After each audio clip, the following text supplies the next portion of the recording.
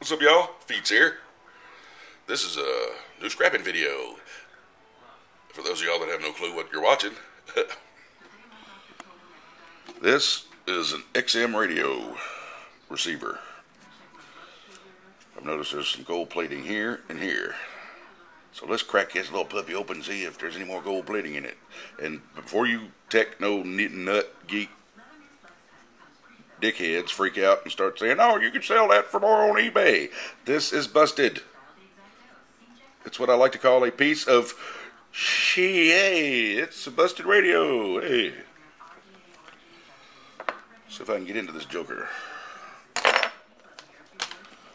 Remember, like I said, well, chisels are your friends because they can get in them hard to reach places.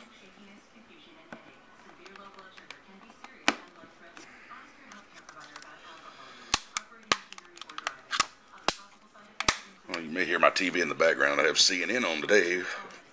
Not because it's 9/11, but all them government dickheads are talking about Syria.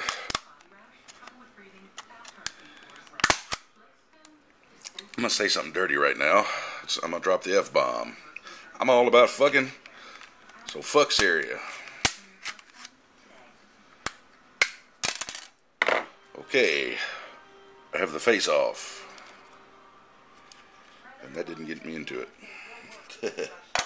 Let's see what else I gotta tear up. Okay, that didn't do anything. Oh, I see something in there.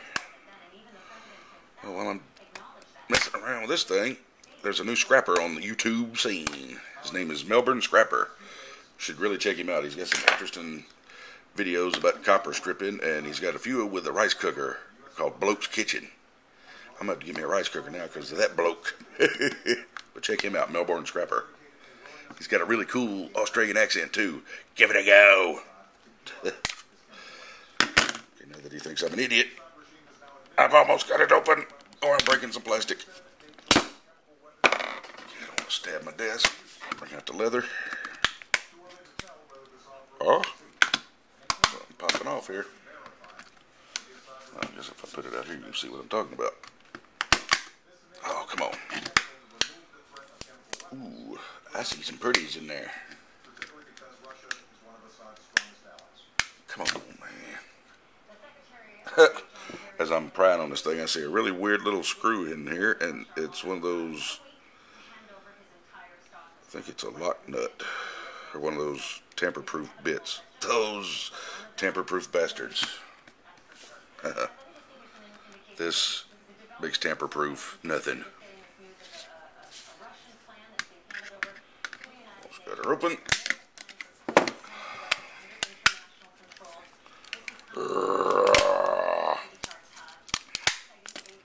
Look at that gold plating in there. It's like a phone board. Contacts are gold plated. Let's see what's under the screen here.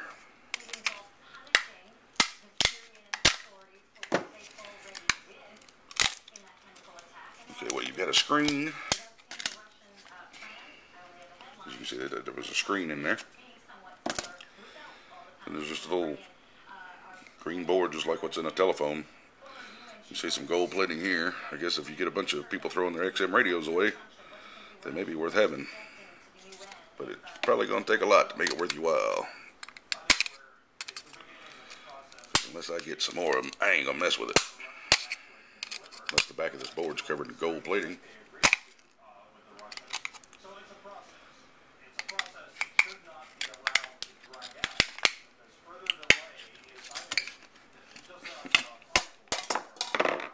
What do we have here?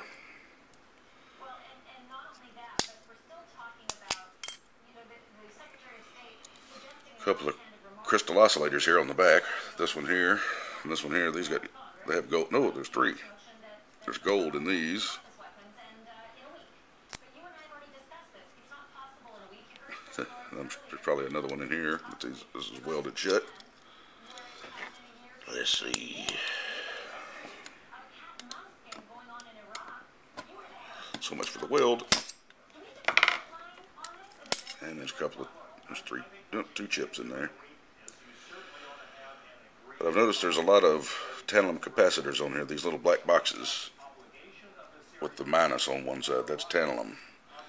You're going to find tantalum anywhere that there's going to be heat, because it takes 6,000 degrees to melt tantalum, so you don't have to worry about your XM radio getting too hot and messing up your transistors. So that's what's in an XM radio. Some decent gold plating here from the contacts, but it's going to take a lot to make a difference. See ya!